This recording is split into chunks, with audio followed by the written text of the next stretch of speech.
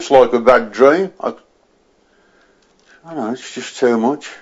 73-year-old Ray Mills lies in bed, bruised, battered and in shock after a harrowing unprovoked attack on him by a gang of teenagers. 3 days after he was smashed in the face with a brick outside his home in Stetchford Road in Hodge Hill, he is still unable to see out of his left eye. He has banging headaches and his cheeks are purple and swollen. He spent 2 days in hospital and is continuing to have brain scans and checkups on his eye. His worst fear is that he will be unable to drive again. The attack happened just after 3 p.m. on Friday when a gang of around 10 teenagers were gathered in the park behind Ray's house. The group of teenagers made their way down from the park, and as they reached the houses they began throwing stones at the back windows. When they arrived at number 21, Ray Mills spotted them from his bedroom window and came down to confront them. I hobbled downstairs, clutched onto my car and went to the wall, and they was all standing there laughing and joking, and I said, why?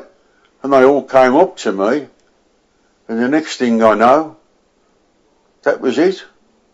I was just like unconscious, amnesia straight away. I didn't know somebody'd take me back in my house and my face was full of blood. I can't believe that children like that would set about people, you know. It's not on today, there's something wrong. You know, what can you say? You know, just say nothing to let people do what they want in life. Smash all the windows and just stand and look at them. Well, that's not right, in my opinion. Fortunately, neighbours were on hand to help Ray out, but the attack has given the tough retired welder a different view on things, and he says he would definitely think twice about taking the same action again. Well, I don't want to be picked on again. I'm already, disabled as it is. I don't want no more to come with me or at me. I mean, at one time, even your neighbour said, I'll tell your mum you've been smoking or something like that, or if you swore. I mean, today, you can't believe what happens today. Ray's daughter Julie says she finds it incomprehensible as to why anyone should pick on her dad. My dad, he's a very kind, caring, compassionate person. He doesn't challenge people. He's very, very patient, and just to think that this could happen, it's beyond me, really.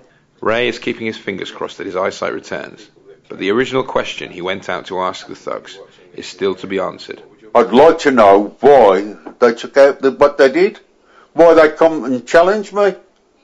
I asked them why, and what I got is where I am now, the state, just for asking a question. The thug who attacked the pensioner is described as being Asian and between the ages of 14 and 16. He was wearing a black baseball cap and a black jacket with white piping on the chest. Anyone with information about this horrific attack is asked to contact the police on 0845 113 5000. That's 0845 113 5000.